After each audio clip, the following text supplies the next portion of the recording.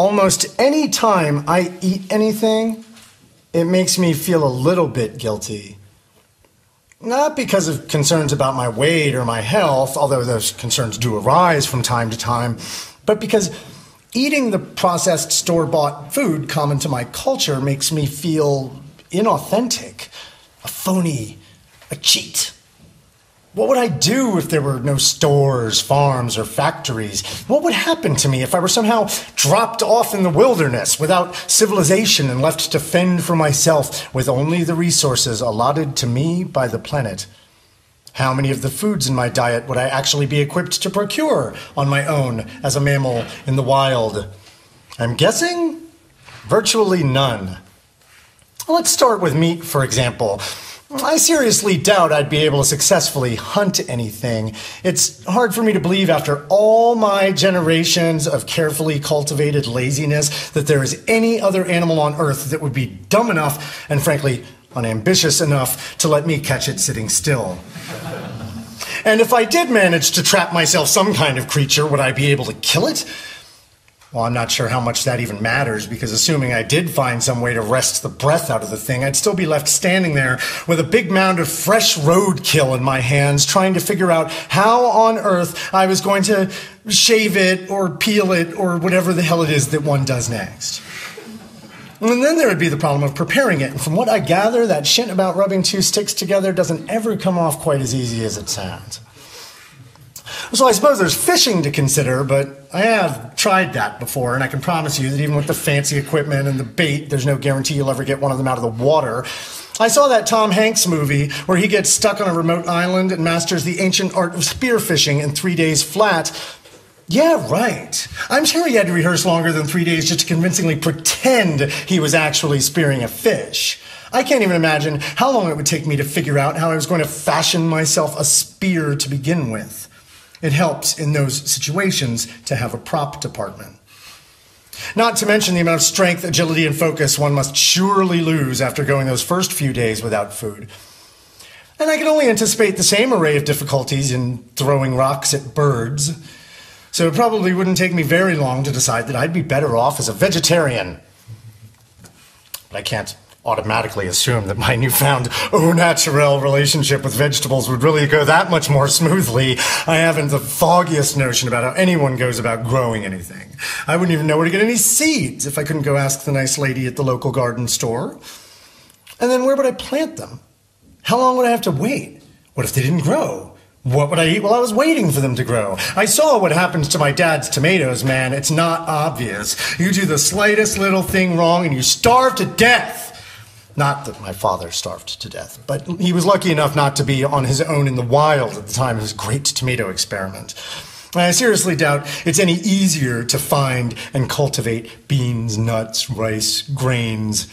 So I guess I would probably wind up having to become an opportunistic gatherer of some kind. Which brings me to fruits and berries and such, which at least are kind and decent enough to grow on their own and sit still until you pick them. And I guess I could even walk around long enough to eventually find some. But then how are you supposed to know which ones are poisonous? And why the hell are there even ones that are poisonous? Is Mother Nature trying to systematically exterminate everyone who didn't do their fruit and berry safety homework when they were little? If so, there's going to be a lot of us in trouble should Dole ever go out of business. I also saw that movie about the hippie kid who went to live off the land in Alaska. He was a smart kid, and he had a great big book about leaf and berry varieties, and he still ate some of the wrong ones, and then he died. Not that I'd have any fantasies about walking to Alaska anyway. When I read about early human tribes migrating over thousands of miles in search of food, it always seems like it takes them several decades to do it. And I wouldn't even know which direction to start walking in. I mean, okay, I don't know exactly where anything indigenously grows, but I'd guess that if I went far enough south, I'd eventually run into more recognizable fruits. Or if I went far enough north, there would hypothetically be trees full of maple syrup standing around.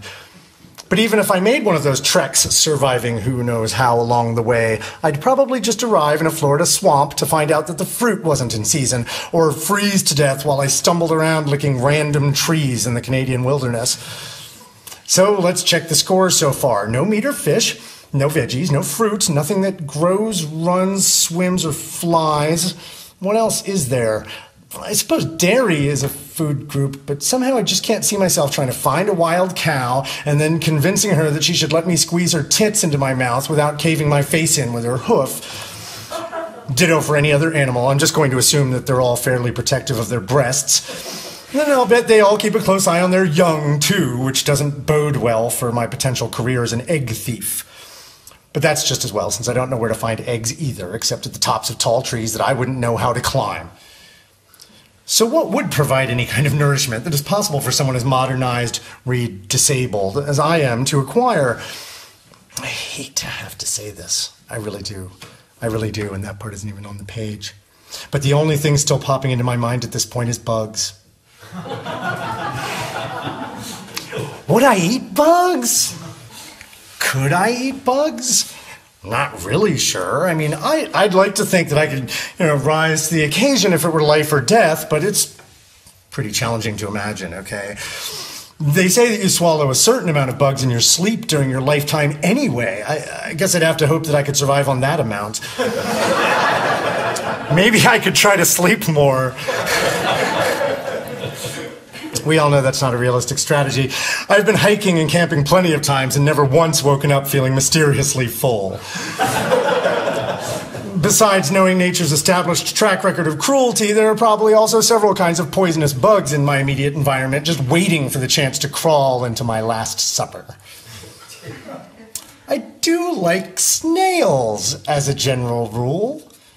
I've never had to eat them raw, without the hot butter and garlic playing soothing notes on the keyboard of my taste buds, and I certainly haven't eaten them while they're still alive. But at least they move pretty slow, so if I were lucky enough to share their natural habitat, wherever that is, I'd have plenty of time to figure out how I was going to kill them. I gotta tell you though, even with that little fork they give you at nice restaurants, it's not always easy to fish them out of the shells without tearing them to bits. I know, in theory, that as a Homo sapiens, I should be able to get at them with a small stick. But off the top of my head, I'd be worried that a stick small enough to probe a snail shell would also be small enough to snap on the first 50 tries. So now I've exhausted all the categories of edible things that I'm aware of, and I haven't exactly composed a menu here. I have this picture in my head of myself slamming a snail shell into a rock until it shatters, and then licking the snail carcass off the side of the rock. For the record, I'd be prepared to do that once or twice to live. How many times would I have to do it to get full? So after careful consideration, I think I would ultimately just give up on eating.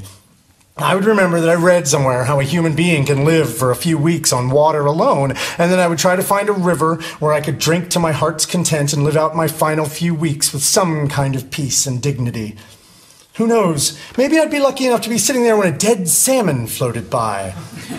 Sashimi!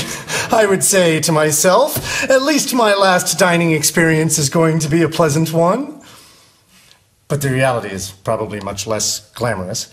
My final meal is more likely to be prepared using my bloody fingers to cake some grass and unidentified tree sap onto a lump of smushed snail smear. I'd swallow it bravely, trying but failing to relish the morsel, and then I would stagger dazed over to the riverbank for a refreshing drink to cleanse my palate. And in that drink, I would most surely contract giardiasis, the infection common to hikers who consume untreated river water. The giardiasis would present itself in violent diarrhea, severe abdominal pain, and, ironically, dehydration.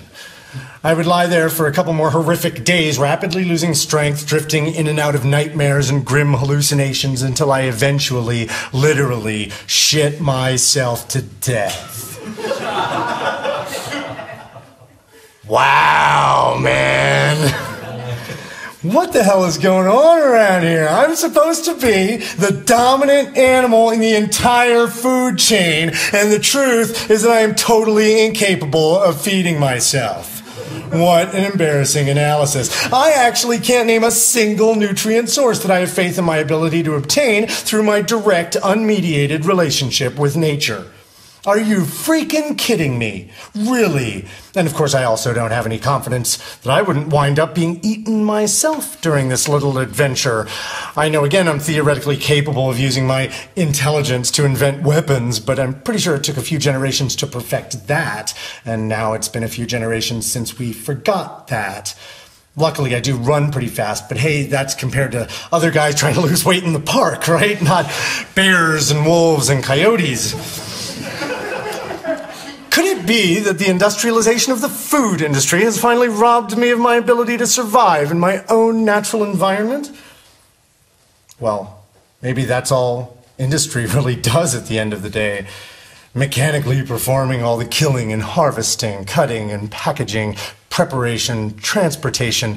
It removes the individual almost entirely from the equation of his survival. It separates us from any first-hand knowledge of what our needs and choices literally represent. And oh shit, the food industry is just one of 1,000. How many of us know what goes into making a pair of shoes?